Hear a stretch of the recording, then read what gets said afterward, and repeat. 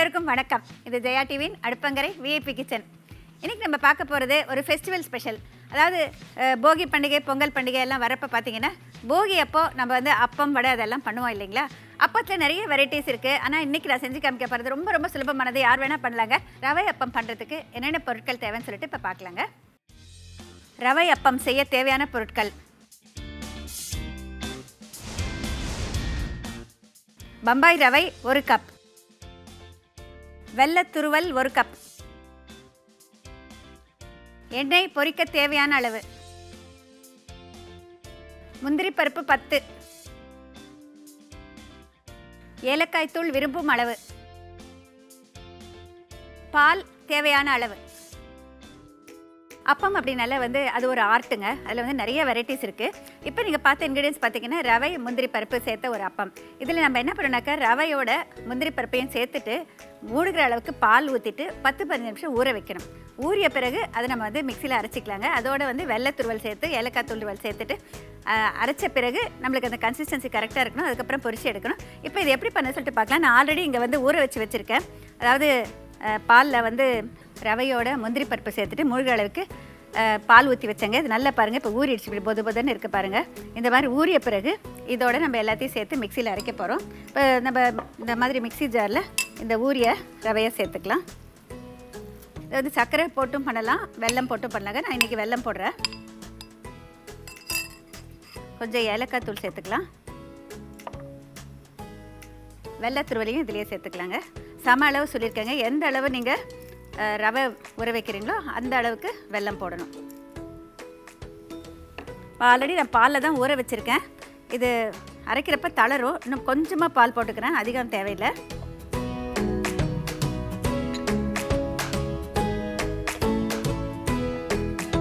இப்போ இதை அரைச்சி கொண்டு வந்துடலாம்.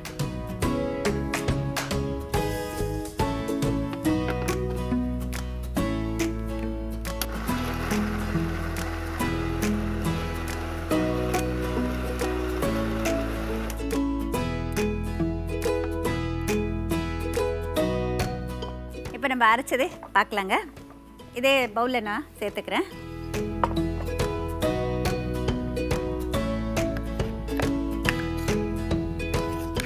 இதுக்கு வந்து முக்கியமாக வந்து இந்த கன்சிஸ்டன்சி நம்ம அரைக்கிறது எந்த அளவுக்கு தளர இருக்கணுங்கிறது தாங்க ரொம்ப முக்கியம். ரொம்ப தளர்ந்துருச்சுனாக்க அலண்டு போயிடும்.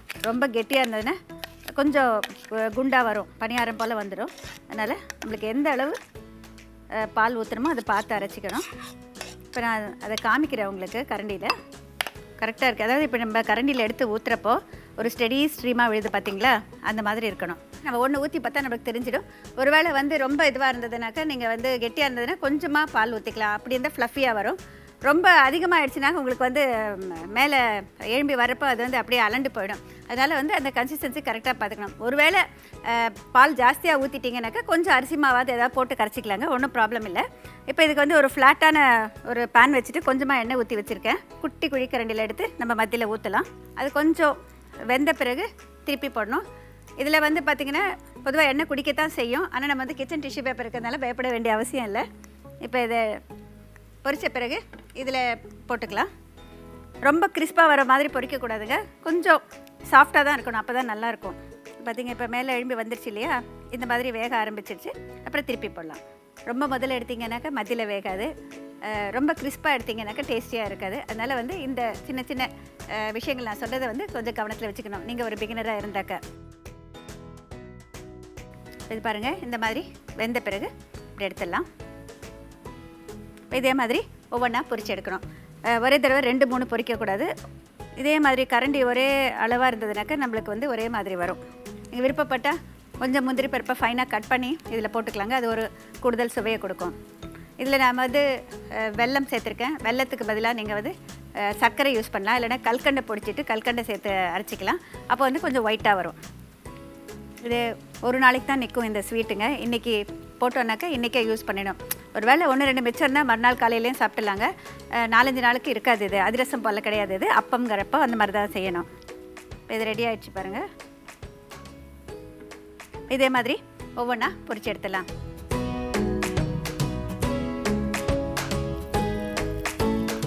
இப்போ இதில் பார்த்திங்கன்னா இந்த ஃப்ளாட்டாக வெசல் இருக்கிறப்ப நம்ம வந்து அகலமாக இருக்கிறப்ப 2 3 கூட ஊற்ற முடியும். ஆனால் வந்து கொஞ்சம் கேர்ஃபுல்லாக இருக்கணும். நீங்கள் வந்து அது ஒன்று ஊற்றி முடிச்சுட்டு அது ஒன்றோட ஒன்று சேர்ந்துடாமல் இருக்கிற மாதிரி பார்த்து கேர்ஃபுல்லாக எடுக்கணுங்க.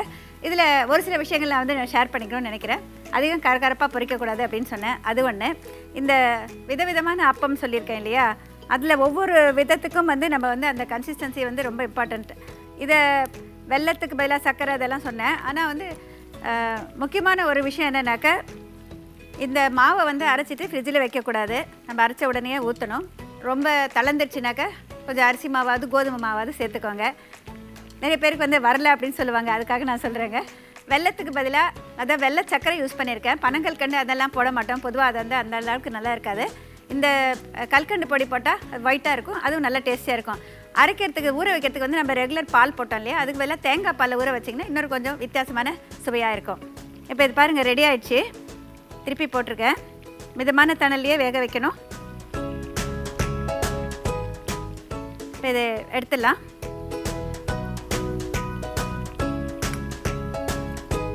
இப்போ நான் வச்ச எண்ணெய் பார்த்தீங்கன்னா அப்படியே தான் இருக்குது, அதிகமாக குடிக்கல, கொஞ்சமாக தான் அப்சார்ப் ஆகிருக்கு.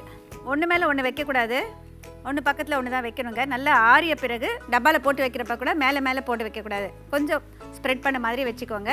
ஒன்று பக்கத்தில் ஒன்று வச்சுக்கோங்க. பெரிய அகலமான டப்பா எடுத்துக்கோங்க. ஆறிய பிறகு மூடி வைங்க. ஒரே நாளில் யூஸ் பண்ணிடலாம். அஃப்கோர்ஸ் அது வந்து இருக்காது, எல்லோரும் 2 3 சாப்பிட்ருவாங்க. அந்தளவுக்கு ருசியாக இருக்கும். நீங்கள் முந்திரி பருப்புக்கு பதிலாக தோல் எடுத்த பாதாம் பருப்பு கூட போட்டு பண்ணலாங்க. போகி ஸ்பெஷல், அதாவது போகி பண்டிகைக்கு முன்னால் செய்கிறதுக்காக அப்பம் ரெடி ஆகிடுச்சிங்க. நீங்களும் ட்ரை பண்ணி பாருங்கள். அஃப்கோர்ஸ் உங்கள் ஃபீட்பேக் எனக்கும் தேவை. மிக சுவையான அப்பம் தயாராகிடுச்சிங்க. அந்த காலத்து பாரம்பரியமான ஒரு இனிப்பு. இப்போ இதை வந்து டிஸ்பிளேக்கு வச்சிடலாங்க.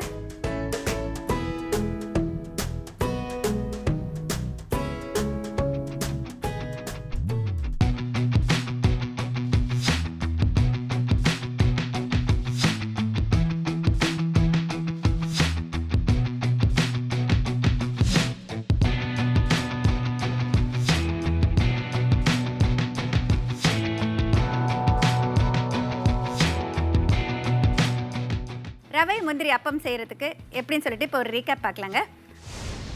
ரவை முந்திரி இரண்டையும் அளந்துட்டு ஒரு கிண்ணத்தில் போட்டுட்டு மூழ்கும் வரைக்கும் காய்ச்சி ஆற வச்சுன பால் சேர்த்து ஊற வச்சுக்கோங்க.